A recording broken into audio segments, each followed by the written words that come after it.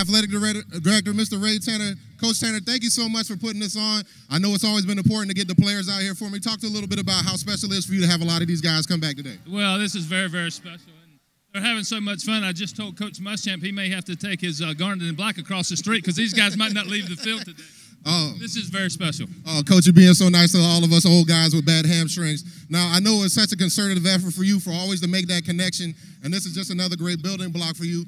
But talk a little bit about how the lore of Gamecock Nation, how that's grown and everything, how that continues to grow with the guys making sure they're connected. Well, for a long, long time, we've had the greatest fan base in the country, and it continues to grow. And what Coach Muschamp has done here in a short period of time, bringing people back, and that's your Gamecock forever. So it's very, very special, and you know we're excited about what's going on here today and all the people coming back, and it's a lot of fun. This is a Letterman school, and it always will be. They're always welcome, and it's great to see them today. Absolutely.